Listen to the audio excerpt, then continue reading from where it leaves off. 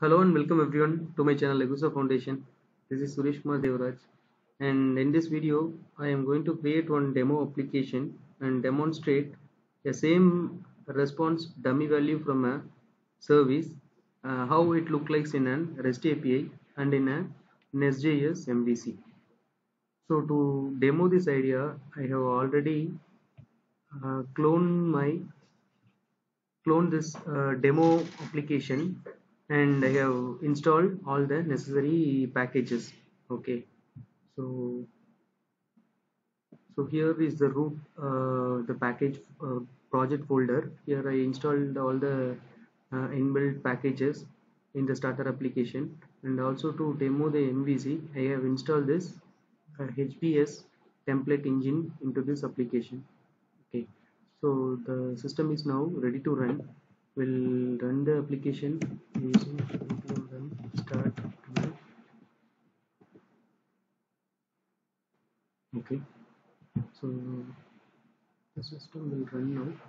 So before that, so the default starter application contain a basic root endpoint, and it will return hello world string, and that will enter in the browser if you access this endpoint, and the controller name is NestJS. Okay, yeah, now the system is running, you can see. So the default endpoint is available now. You can access the default endpoint with localhost 3000 slash nestjs. Okay, so if you access the URL, you will get the default result here. Okay, so the system is up and running. We'll start with our implementation. So first step, I am going to create one REST endpoint, and if you access the REST endpoint, it will display some dummy data in a JSON format. Okay, so to demo that, I am going to create one model to store some dummy values. Inside the model folder, I'm going to create a model now. Model name is user, and I will export this model as user with some properties like name as string type, age as number type, and email as string type. Okay, so we have created this model, and next step, I'm going to create a service method get users. Okay, this method will return user array. Okay, return the dummy value. So I had the dummy value already, so I paste it here. So this get user service method will return a user array with these dummy data. Okay, so we are good to create an endpoint now. So to access the service, I am going to create one endpoint with name get users, and it will return user array. Okay, so return the app service object dot get user method. Invoking this one will return the dummy value, and this method needs to be exposed as a get with some endpoint rest. So I will naming this endpoint as rest. Okay, so to differentiate the rest and MVC response, I am naming this method right with rest as an endpoint. So we done with creating a simple rest endpoint, and if you access this endpoint, it will return a JSON value printed in the browser.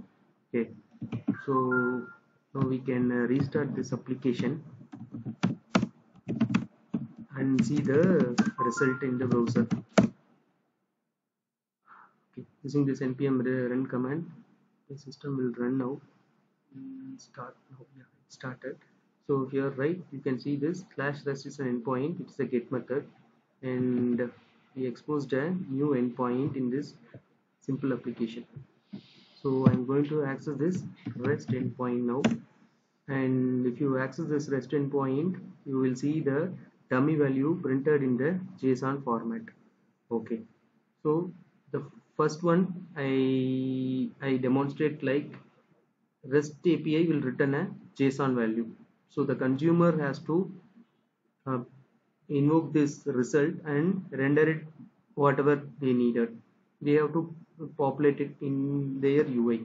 Okay, and the next step, I'm going to create a MVC and use the same dummy data how it will be look like in a MVC.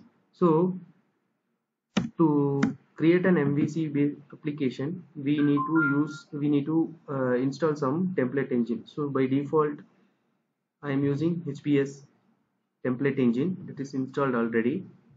So I need some configuration to enable MVC in the NestJS application. That also I have already done, like the static asset path, base, view, directory path, and the type of view engine.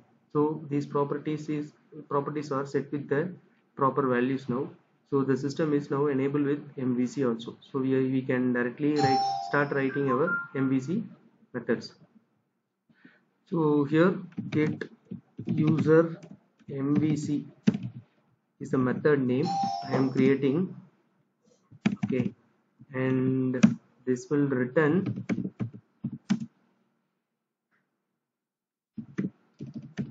before that we need to create the view.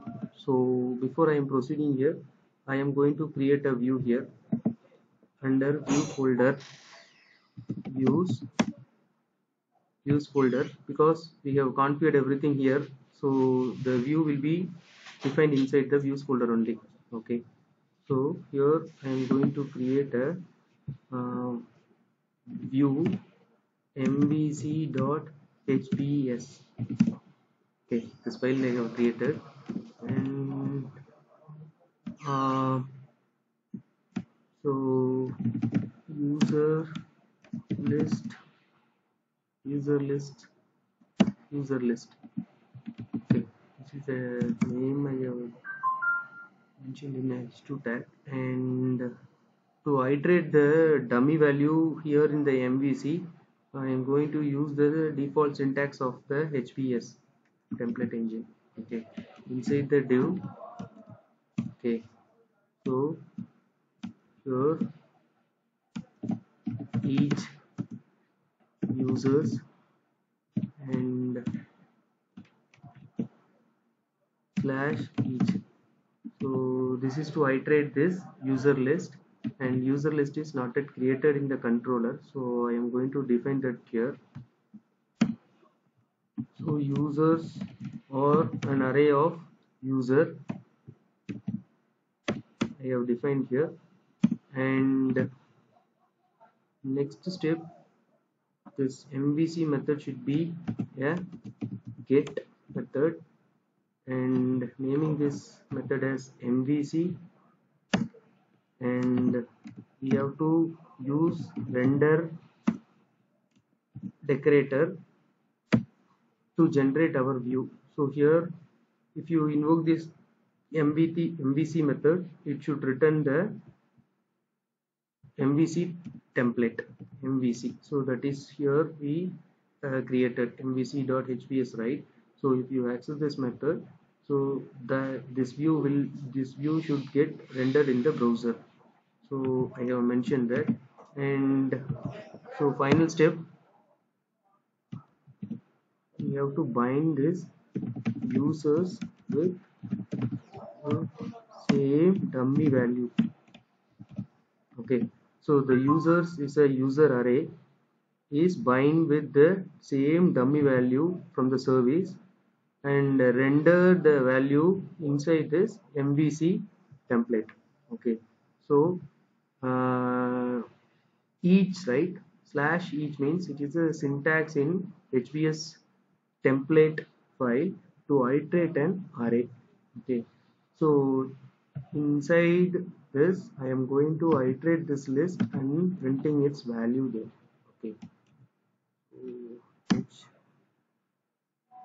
H3 So using the same expression syntax, we have to use this dot name and hyphen h3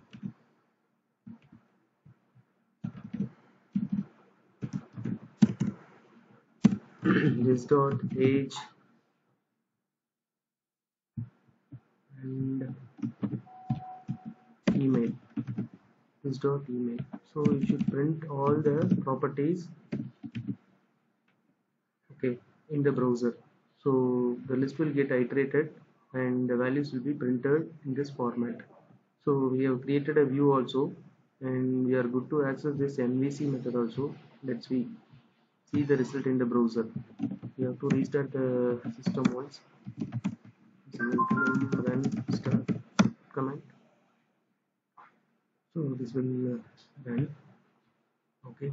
So here we have to use this MVC endpoint to access, like NestJS/MVC. Okay. So yeah, now the system is also ready, up and running. So I copied the same URL and I will open in a new tab, localhost slash MVC. So if you run this, access this application, sorry, URL, you will display it with some view, okay. But in RESTful API, you are getting the response as an JSON. So MVC, you see all the data in a browser itself with CSS, everything, which means MVC inbuilt, the server side will return a view, okay. So this is the difference I wanted to show in this video. So hope this video will be useful to you all. If you like this video, please like it, and if you have any question, please mention your questions below this video. I will try to answer it. And if you not subscribe my channel, kindly subscribe it. Thank you so much for watching this video.